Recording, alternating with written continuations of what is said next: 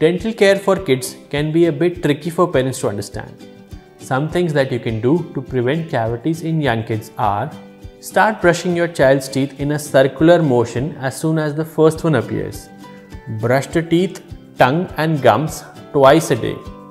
Floss your child's teeth daily after the age of 6 to 7 years.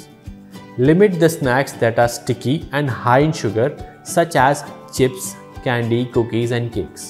Prevent the transfer of bacteria from your mouth to your child's by not sharing eating utensils.